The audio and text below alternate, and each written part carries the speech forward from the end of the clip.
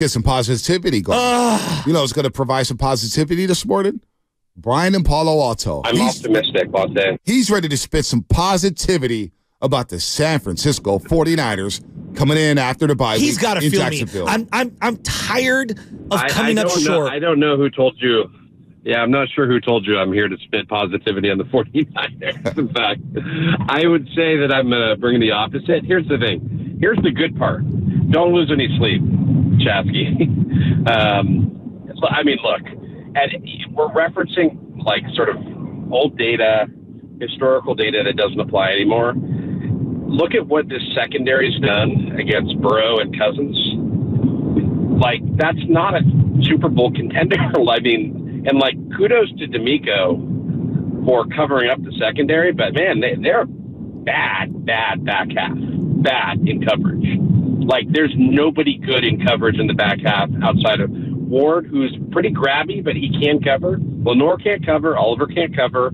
Our safeties can't cover. So, like, let's not, I would say, Chasky, the whole thing has to be, you know, like, the hypothesis was we don't need talent in the secondary because we have a great front seven. Yeah. That's collapsing. That's collapsing now. They can't cover anybody. And, like, when the quarterback can get rid of the ball in 2 seconds and have guys chipping and throw 30 for 39, yes, like Cousins did or whatever it was, like, I'm sorry, like, yes, the defensive line needs to play better, but the bottom line is quarterbacks can take 3 steps. Yep. And have guys chipping and have guys wide open all over the field. Like, we're not going to the Super Bowl. Well, and Brian, I'll let you finish. You know, Brian, I'll let you finish. Seahawks have 3 wide receivers. Whatever you people believe of Geno, fine. But they have 3 legit receivers. The Lions have 3 legit receivers. And clearly the Eagles have 3 legit receivers that they can do what you're talking about against our secondary. And that really, it's alarming. Yeah, I mean, I don't know how you, like, again, I don't know how you don't shore up that, you know, you have to get another corner at the trade deadline. You have to.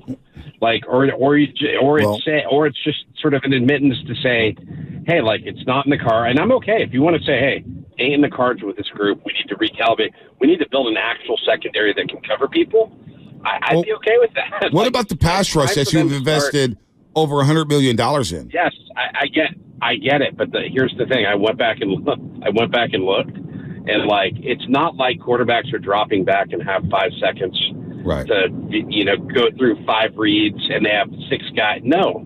Like, they are getting rid of the ball so fast, and they're with guys chipping, which basically takes guys out of the route or out of the route tree. Like, that, you should not be able to throw for 390 yards on 3-step drops, and, you know, like, guys chipping. They can't cover anyone, right? Thanks for the positivity, BPA. Thanks for the positivity. I love you. Look, the coverage is bad. Traverse Ward's it's not been good. Isaiah Oliver in the slot. Let's see what Sammy Womack third is. His practice window is open. Luter. You're high on Sammy Womack. I was high on Sammy Womack. I like Luter. Let's see what he does. The pass rush, though, and the missed tackles. Missed tackles have been alarming. They've got over 32, 33 missed tackles the last 3 weeks. That hasn't helped. That's not a Steve Wilkes problem. That's a player problem. That's you not wrapping up, and that's you trying to tackle with your head down. You need to keep your head up, and you need to tackle, and you need to wrap up with 2 arms. Not try to – these woo hits that you're trying out there, 49ers, it's not working. You need to wrap up. These are big-time players you're playing against, especially this week. Travis Etienne will break your arm tackles. He will break through them, and he will run for a long, long way, and you'll be weary of him in the pass game. I was going to say, I'm really worried about Ridley busting out because he's been kind of quiet compared to what the preseason – like the synergy in preseason for Jacksonville, if you follow fantasy at all, because Lawrence has been my quarterback. Dude, Ridley should be doing more. I think most of my teams have Etienne, Trevor Lawrence. Some of them have Evan Ingram. How about Christian Somebody Kirk? have Christian Kirk. Yeah. I traded for Kirk. He's good. I traded Sam Laporta for Christian Kirk because I had Dallas Goedert. Now Dallas Goedert's hurt, so don't get me started about that. But I needed a wide receiver. Christian Kirk is good. He is good. He's a security blanket for Trevor Lawrence. Very good offense. So, again, to me, it starts up front. When you want to talk about Super Bowl champions and you want to talk about Super Bowl winners, it all starts up front. What is this front four going to do? Here's Peter King on the Niners run defense.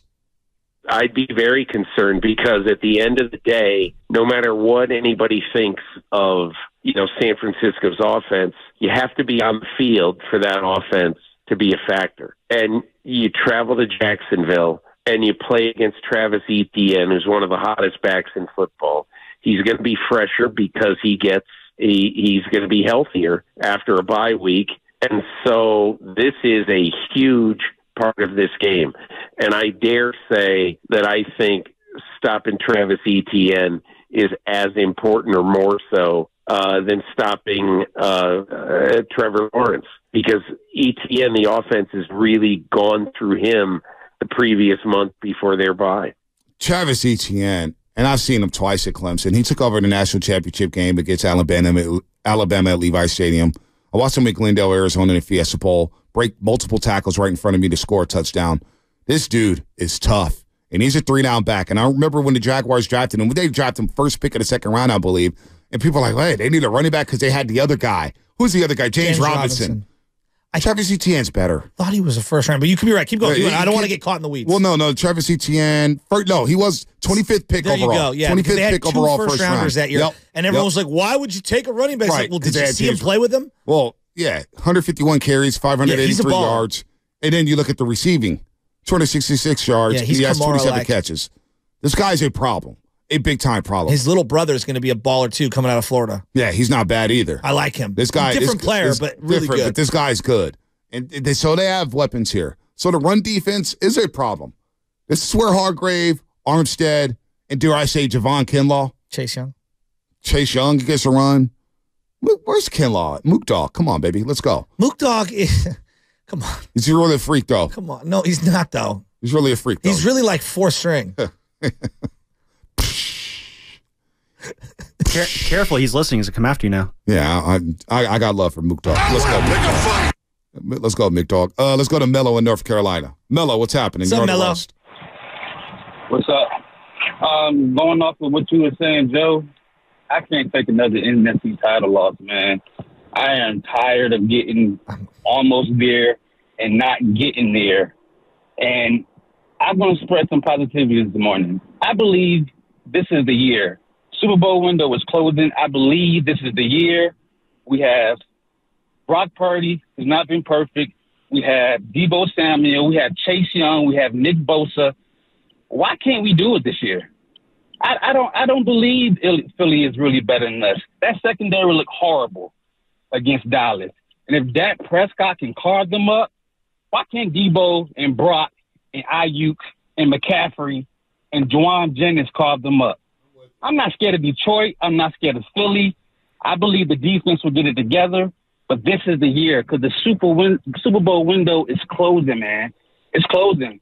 We're not going to always have Fred Warner. We're not going to always have this regime. Trent Williams, he's about to retire soon. We have to get it done. I believe this is the year.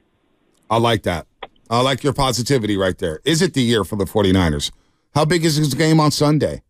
The next 9 games, who's it bigger for, Bosa or Brock Purdy? Well, I would also take a step further, and a part of me, I'm not worried that it's just getting this, but I just know the position. Linebacker is a very difficult position to be elite at for a long period of time. And these two guys, Greenlaw and Warner, they throw their bodies around. The game is so physical. And so every year that you have those guys playing at a high level is a blessing. It could be gone tomorrow because the position is so physically taxing and demanding. And it's just, I remember how quickly it evaporated with Bowman and Willis because of injuries and because of the physicality and everything like that. Like Kuechly walked away right away. Very few guys play 12, 13 years at a high level like Urlacher and Ray Lewis did. It's really hard. And so you got to strike while you got these two. And if you lose one or both of these guys over the next year or two, you lose your identity defensively. And now you're trying to reshape it. Good thing is the Niners have drafted well at the linebacker spot. I would agree. I have confidence in them. I like Jalen Graham, and I really like the other guy, D. Winters. D. Winters, I think they're going to be fine there. Again, it's all about up front.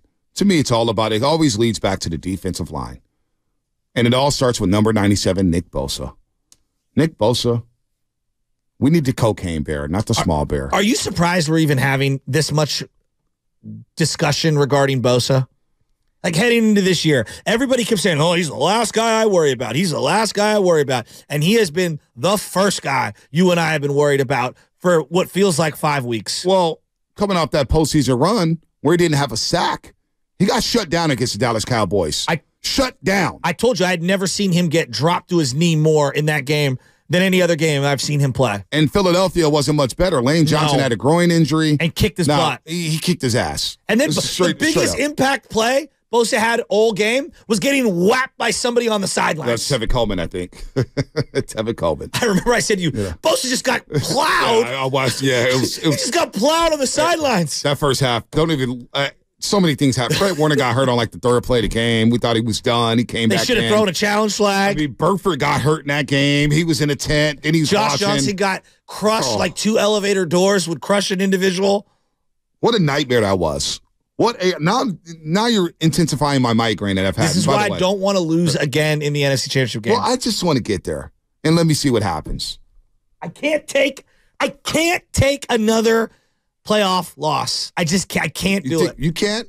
We all I'm tired of falling short. We all are. So is Kyle Shanahan. Yeah, I know. So is Nick Bosa. So is Fred Warner. So is George Kittle. So is Deebo Samuel. So is Brandon Ayuk. It's been since 1994 since we've hoisted a Lombardi. All right? So I'm tired of it. I'm tired of it too. I'm tired of it.